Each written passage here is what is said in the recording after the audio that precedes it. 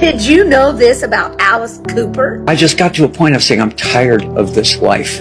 And I know that this is right. When people say, well, how do you know that? It's because God opens your eyes, and it's supernatural. You try to tell that to people and they go, well, yeah, but so's voodoo and so's this. And they go, no, you don't understand. When the Lord opens your eyes and you suddenly realize who you are and who He is, it's a whole different world.